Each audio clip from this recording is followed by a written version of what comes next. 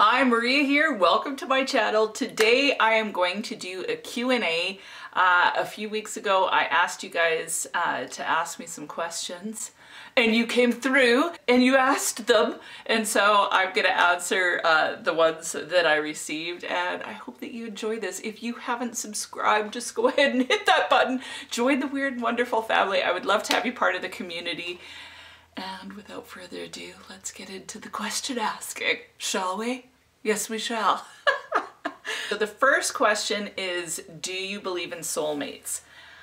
To me, that term is so ambiguous. So I would probably tend to look at the fact that I think that people can be deeply connected through especially their belief system, in particular spirituality, can bring people into a place of connection that you don't get otherwise. The spirituality, I think, creates a deeper level of intimacy between two people.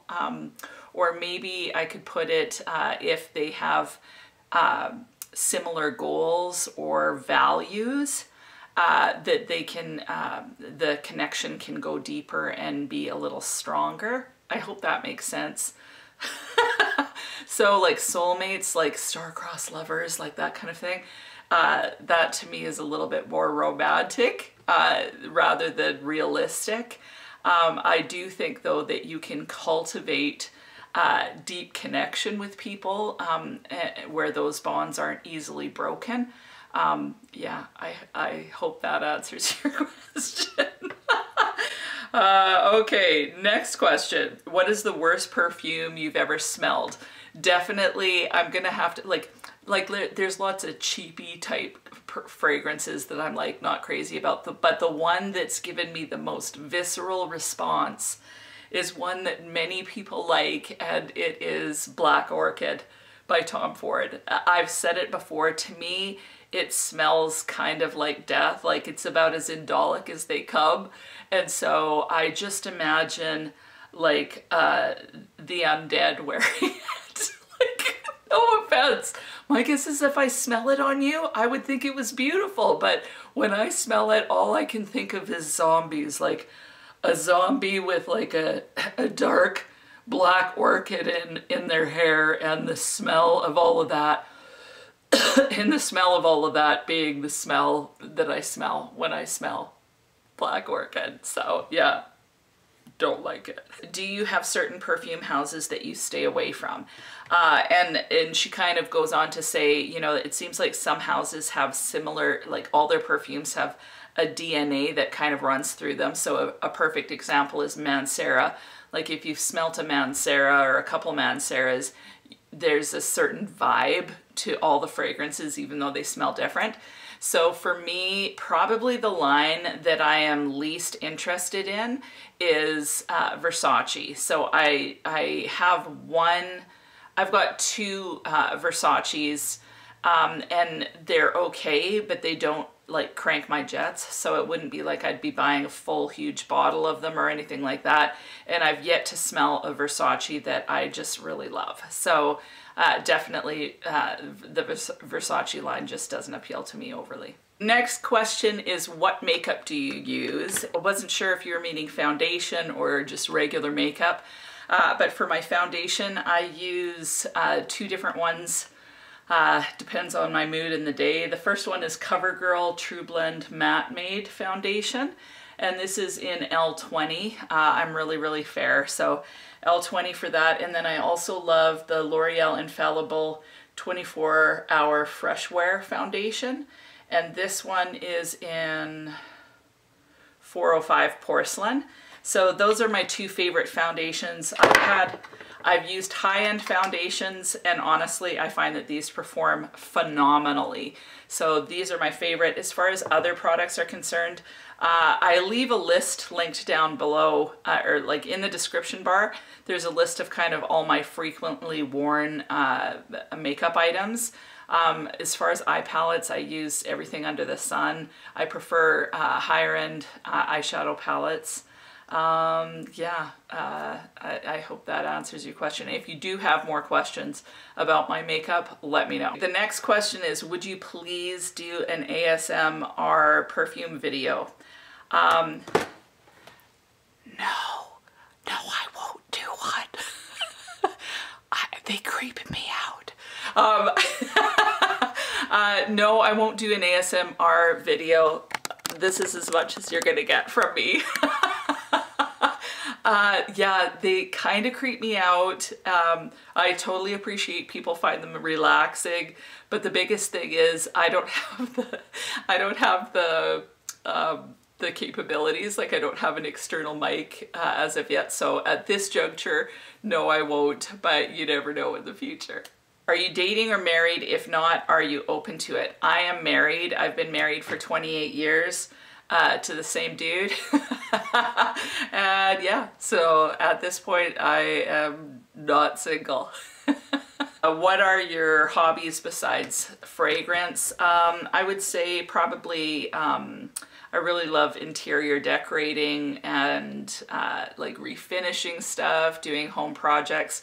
Really enjoy that. I also enjoy music.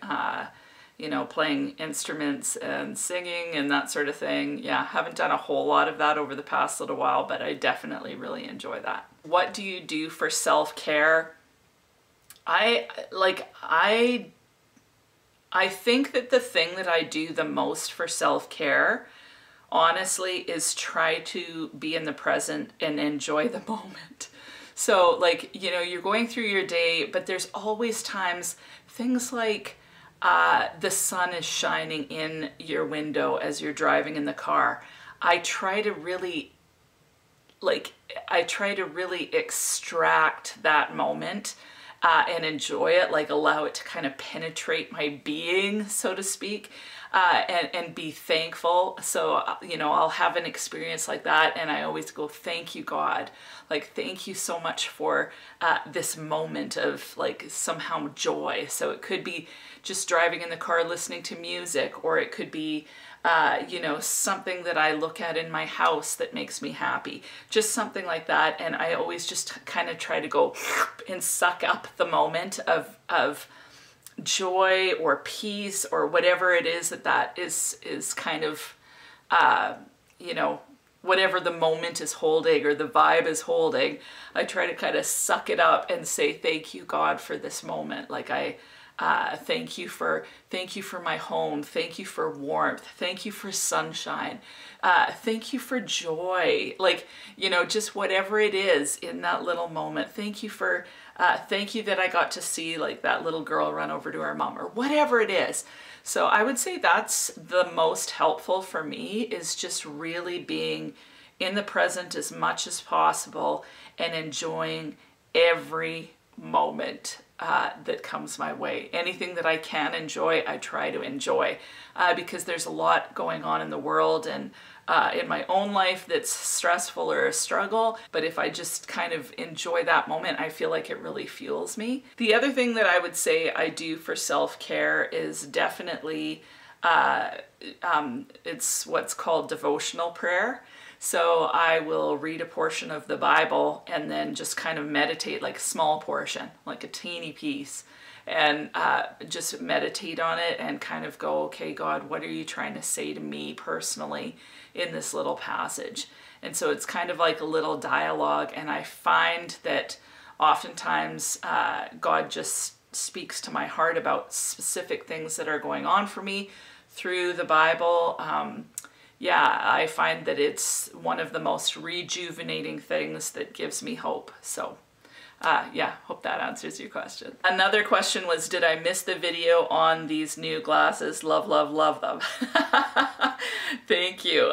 Yes, you missed the video. It's a while back, kind of in the summer. I got 2 new pairs of glasses. These are the one pair, and I absolutely love, love, love them as well. I will leave that video linked down below. Another question was, what are the hair products that you're using for your silver hair? I'm using the Paul Mitchell line, Lavender Mint. It's the Tea Tree line by Paul Mitchell. and it's lavender mint moisturizing shampoo and conditioner I'm using. So I use that kind of on the regular. Basically, it's really moisturizing, but it also smells really good, and it's less expensive than my Unite 7 Seconds products, which I love, but they're just so pricey. And then to tone the silver, I use Framesi Color Lover Dynamic Blonde. I'm not crazy about this. It's super potent though, so if you really want like toned hair, so you want to take out the brassiness or anything like that, this one is phenomenal, but it's quite drying. So, and it's really, really, like it's really purple. So I, like, because my hair's so white in places, like, I don't know, like, I don't know if it shows up on camera, but some of my hair is so white that I find that putting the purple on straight just turns it lavender. Like, my hair will go purple. And so I usually mix it in with my regular shampoo. When I run out of this, I'm gonna try something else because I'm not in love with this product. And then, yeah, as far as styling products are concerned, I use primarily the Unite line just because I think it's amazing. The oil that they have, it's clear. The clear oils are definitely better than anything that has yellow in it because, again, my hair's so white. So those are the products I use. I'll leave everything linked down below. What's the best way to learn how to recognize notes in perfume? First of all, you can actually buy kits that have the notes in. If I can find the link of that product, I'll leave it linked down below too. So you can get like kits that have single notes in them, which to me, I'd like to get one of those. The way that I recognize them is that I've smelt so many fragrances. You know, obviously there's some scents that I know, such as, you know, vanilla, cinnamon, things like that. I've studied a lot on Fragrantica, paying attention to kind of the nuances of different notes. But then as you smell fragrances, you start to pick them up. So definitely smell tuberose. You know, I can definitely tell tuberose, let's say, from a rose. You know, so as you smell fragrances and kind of study the notes, for me, that's kind of primarily how I've done it. And then obviously the things that I've smelt in life where, okay, I know that's lemon, I know that's bergamot. I have quite a few essential oils as well, which helps as far as being able to differentiate notes. If you guys ever want an essential oil video, I would be more than willing to do that. I love mixing and coming up with concoctions for diffuser blends for my diffuser. So if you guys ever want something like that, let me know. If you could add 3 bottles to your collection of any 3 perfumes you wanted, modern, vintage, regardless of the price or availability, what 3 would you pick? I think that I would like to have Ralph Lauren, like the Lauren perfume. I think you can still get it. I haven't bothered because I want stuff that's, you know, more whatever, but if I could have that one in my collection, I would, because that's what I wore on my wedding day.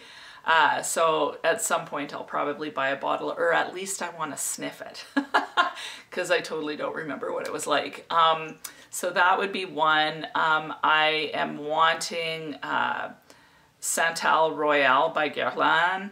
Definitely want that one. I also really want Honey Oud. Those are the ones I'm really wanting right now. I'm new enough to the whole perfume game that I haven't sniffed tons of niche. There's quite a few fragrances that are on my list that I'm planning on getting. So yeah, what 3 brands or perfume houses would you like to either try for the first time or acquire more perfumes from? Chanel is definitely one that I'd like to acquire more perfumes from. I'd also like to try Roja.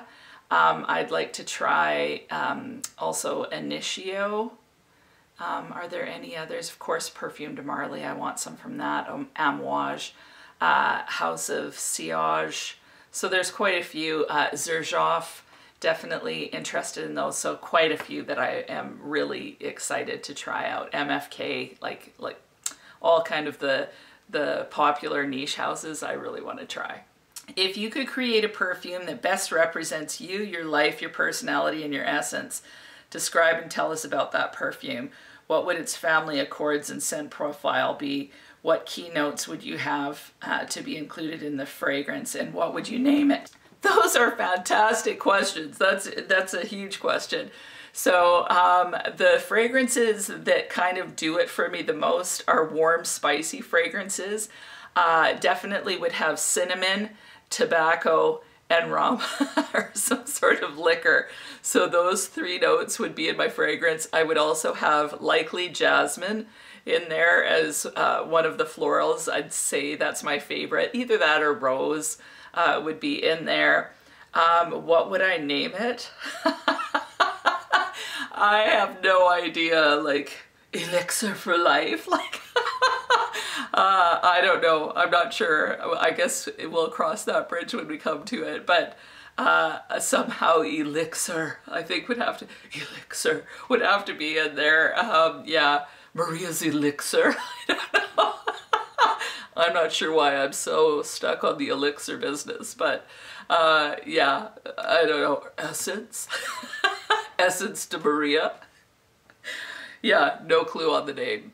In regards to whether tobacco, rum, and that sort of thing suits my personality or fits my life, literally probably not. Like, I'm not a smoker. I'm not overly, you know, into drinking. Like, I don't mind the odd drink, but you know, it's not my thing necessarily. But I just love the vibe that gives me. Like, I think old world, romantic.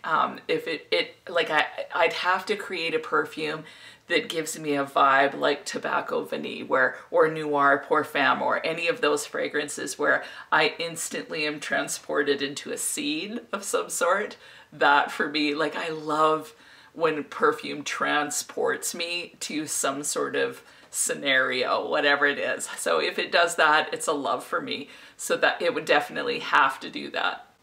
On an off note, I tried to make my own perfume, like just a little vial using like essential oils and different stuff like that.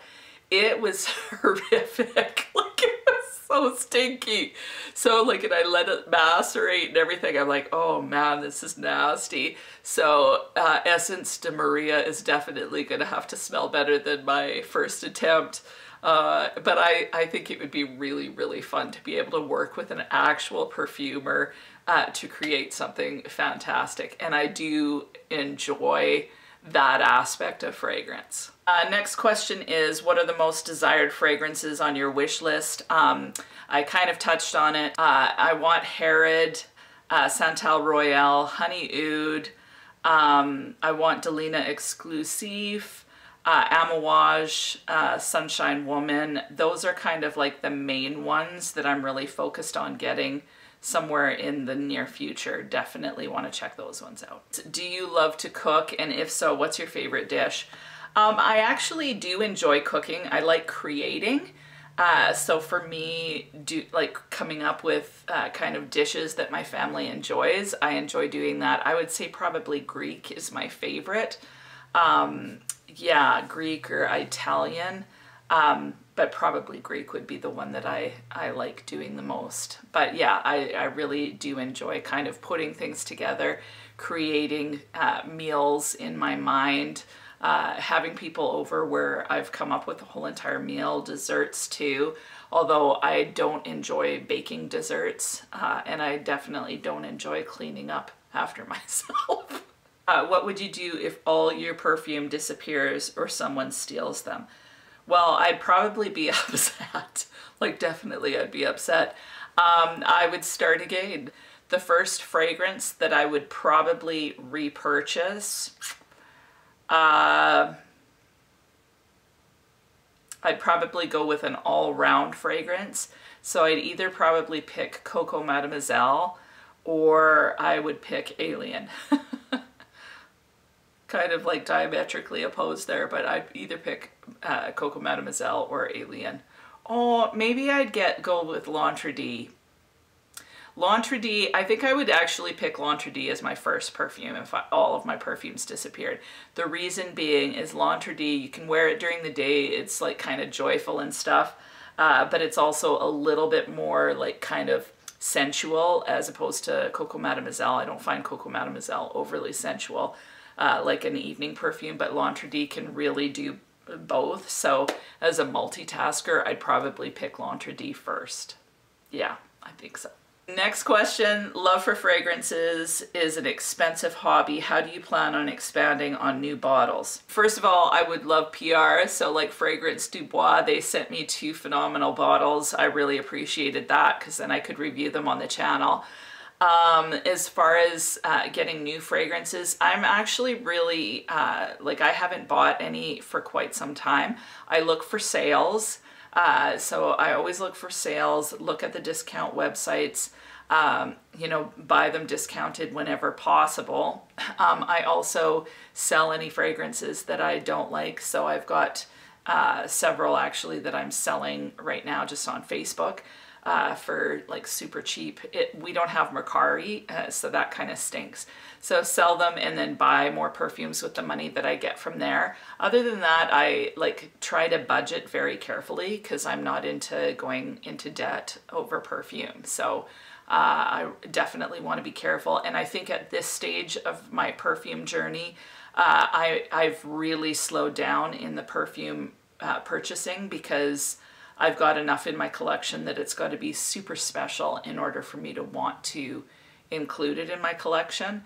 It's got to wow me. So there's lots that I think are really nice, like for instance, My Way. I think it's a beautiful perfume, but I've got perfumes that kind of fit that category already. So I really don't feel like I have a need for it because it's okay, it's beautiful, like it's nice, but it's not wowing me. So at this point, I wouldn't purchase it.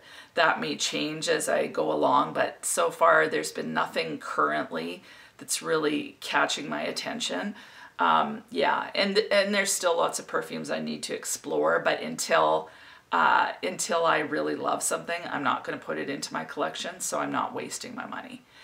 Next question is, how long have you been a serious frag head? It's only been about 3 years for me. So it was when I turned 50. Well, so I guess, yeah, it'll be 3 years in February. So 2.5, 2 3/4. So yeah, it was when I turned 50, I started looking at perfumes and had the epiphany. Because before that, I was always trying to look for a signature scent. And all of a sudden I realized I can't pick a signature scent. There's too many. And so then I started on a journey and really started to enjoy learning about perfume and all of that. And that's kind of how I went deep into the fragrance and really, really enjoy it. It's so fun. It's so fun to learn about new perfumes and to sniff different things and to actually cultivate my nose is kind of fun. Cultivate as in like philosophically, not yeah. Next question, do you enjoy reading? If so, what's your favorite book and why? Yes, I do enjoy reading, although I don't do near enough of it lately. I would say that I have 2 favorite authors. The first one is Stephen Lawhead. He writes kind of fantasy books. So like I'm going to talk from a fictional perspective. Stephen Lawhead, really enjoy his books, especially he wrote a series called The Songs of Albion, I think. I'll leave it, I'll put a picture up here. Really enjoyed that series of books. It was my favorite from his. And then I really love Michael O'Brien. He's a Canadian author. He wrote Father Elijah, The Plague Journals, Eclipse of the Sun. Those are my 3 favorite from him.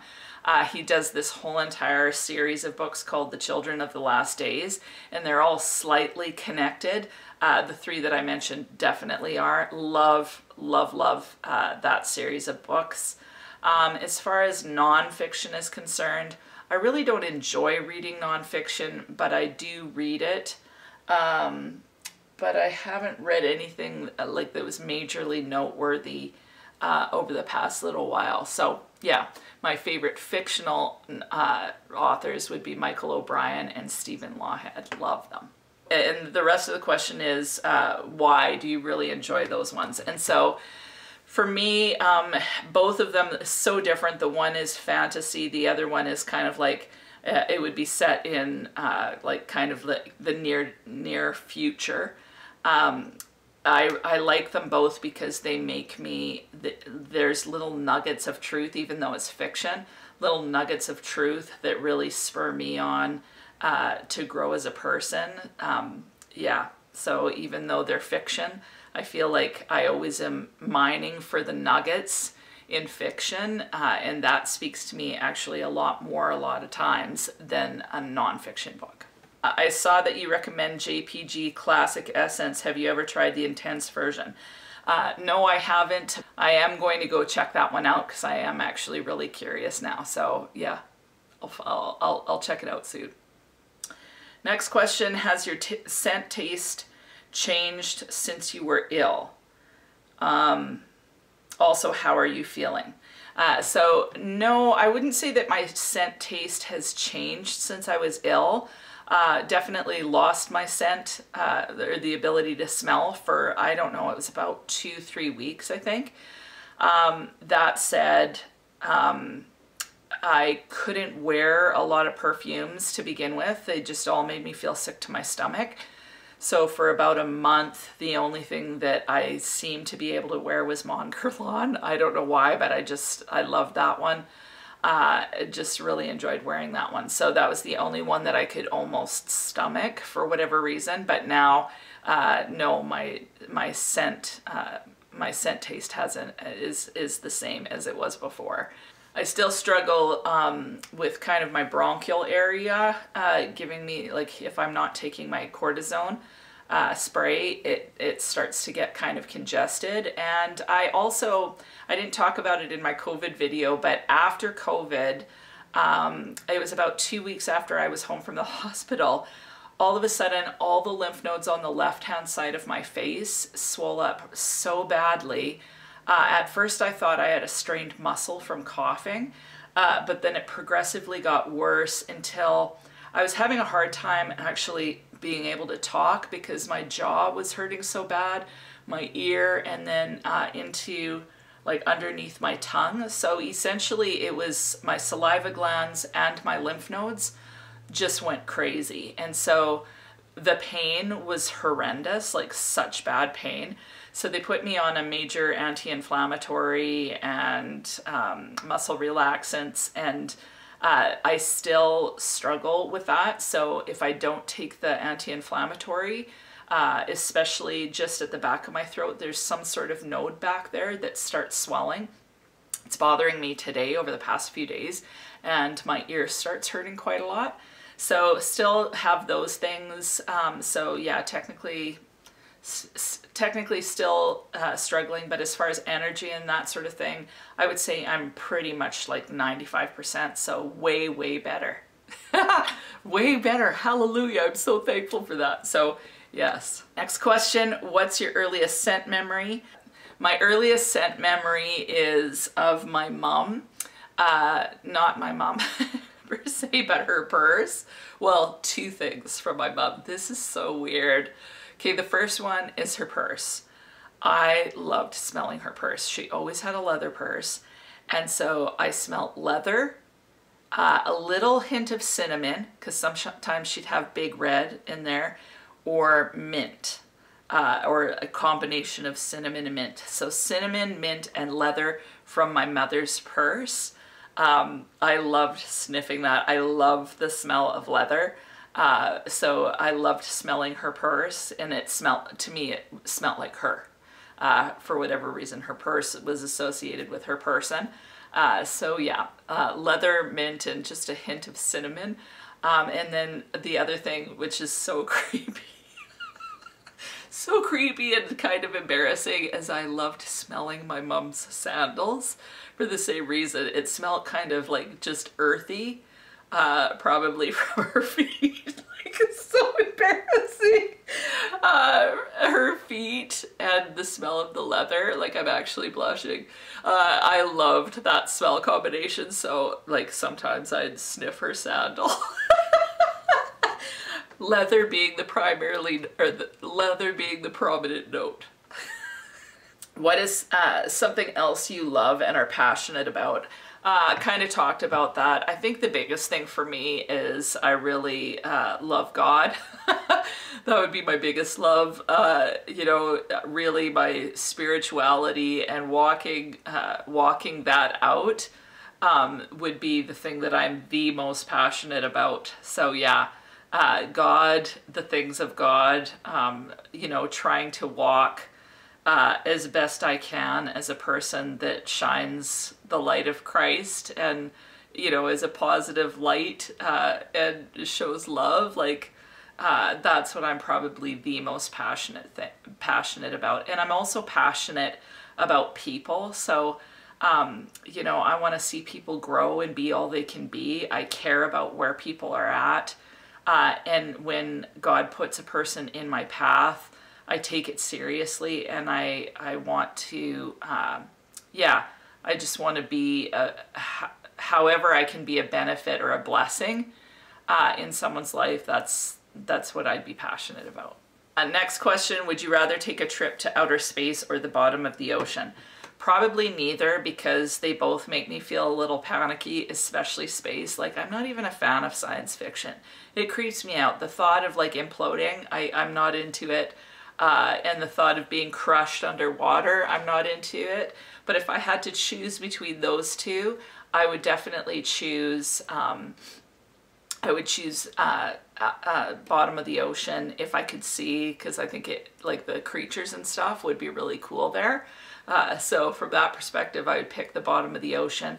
What I do wish is that I could just teleport though. Like, I wish I could go like this and be somewhere else, like France or Italy or, you know, Spain or UK or Egypt, wherever. Like, I wish I could do that. That would be really fun. Does your significant other or someone close to you support your passion in perfume?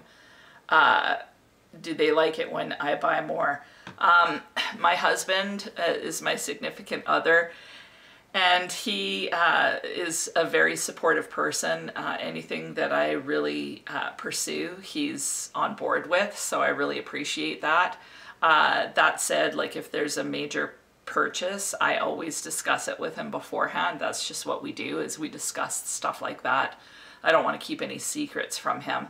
But also because I'm on YouTube, we've come to an agreement that I can purchase fragrances. Like, not that he signed off on it, like we mutually agreed, okay, I'll buy fragrances here and there, obviously for reviewing purposes and to grow the channel. So he's supportive, and I'm very thankful for that. Yeah, he's one of the more supportive people I know.